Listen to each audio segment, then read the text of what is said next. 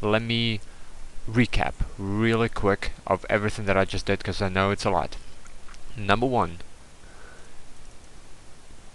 put info director inside your spawn room or anywhere on your level. It doesn't really matter as long as this is somewhere in your level. Number two, you have to put a prop door rotating checkpoint inside your doorway where your survivor is going to come out from. The properties are, you have to define a name, checkpoint exit, world model, checkpoint door 01, body 2-1. Then you have to put an info landmark inside the room, inside the spawn point, and name it landmark A. It could be anything, but to keep it consistent and to keep it more easier to remember, landmark A. Then all the way on this side we created a room where the survivors have to get to, and it will be a checkpoint that will switch a level over to another map file. In here we created a door, prop door rotating checkpoint, name is checkpoint entrance, world model is checkpoint door 2, and make sure that the house is facing outside. Inside I created an info landmark, I named it landmark B, put it on top of the ceiling. It is important where you place it. It has to be above the player. And I also created a no draw brush, textured with no draw, that completely surrounds the room where our characters have to get to.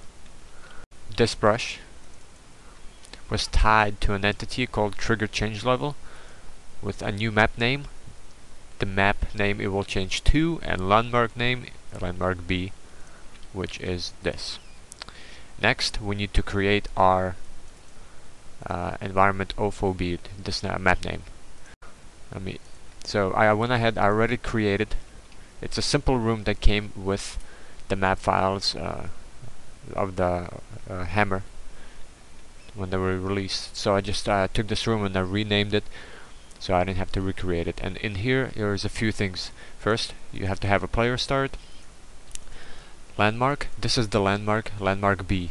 So hammer will know to spawn you in here with this info landmark named as landmark B from your previous map. You have to put the same door checkpoint exit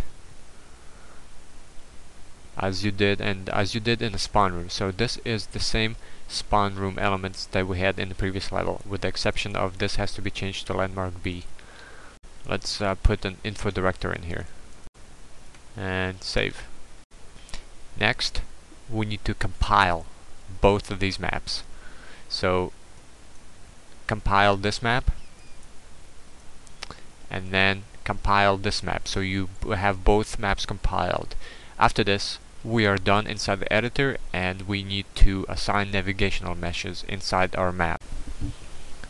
Okay, so now I have both maps compiled, and what we need to do is build navigational meshes, and it's relatively easy to do. So let's do that. Let's get rid of our bots first. So let me stop the director stop, and let's get rid of all of our NPC players, our survivors. NB delete all. Now they're gone. We can start editing. So point at the floor, go into your console and type in nav edit and set it to 1.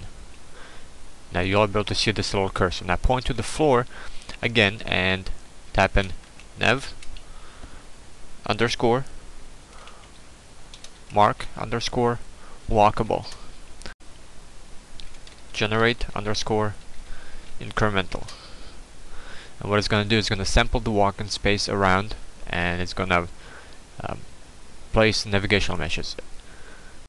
So what we need to do now is deselect everything. Navigation nav underscore clear selected set. So it deselects everything. So point at the floor. This is going to be your spawn area, so you're required to put two things into this map to make it work. One is the player start.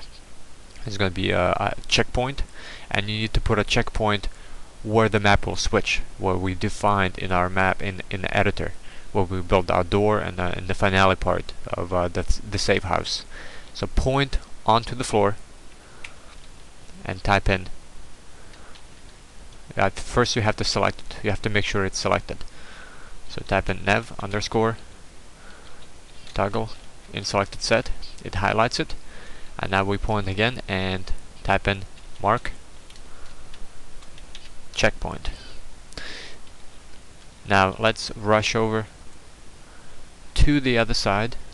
In the previous tutorial I put down finale, but you cannot do that if you want to change your map to a new map where there's a change trigger level involved.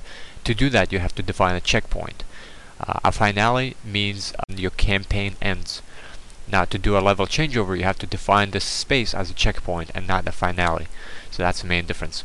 So let's go in the console again, point to the floor and type in nav toggle. Let's select it.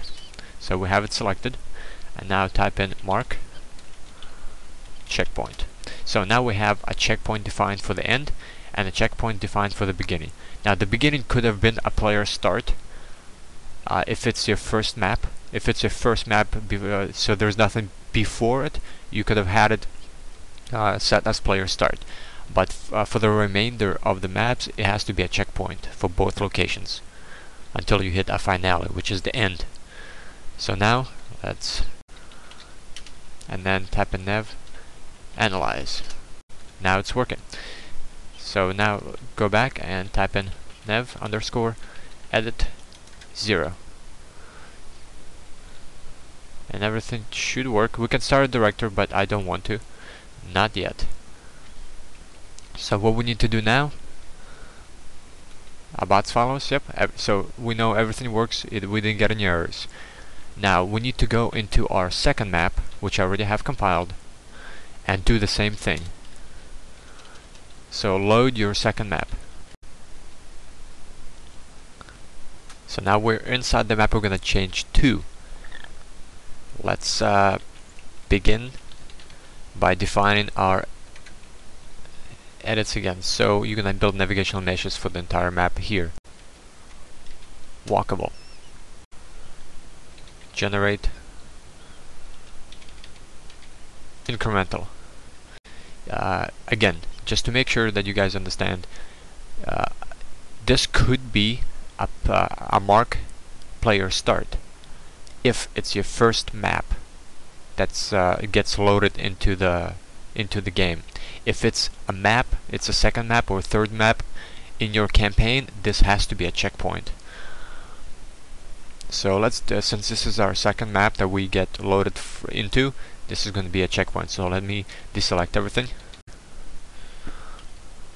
Selected set, so everything is deselected. Now I'm going to define this as a checkpoint. So let me select this, toggle in selected set, and then mark checkpoint. And then at the very end, around here, I'm going to define this as a checkpoint that we need to get to. So I don't have a save house for this part, but it's just an example. I'm going to define this. Select it and mark it as a checkpoint. Save and navigate and analyze. So now we have everything set. Okay, so let's test this out, see if it works, see if we can change the level. Since we turned it off before, we're gonna start it now. So let's begin. Let's rush through our map.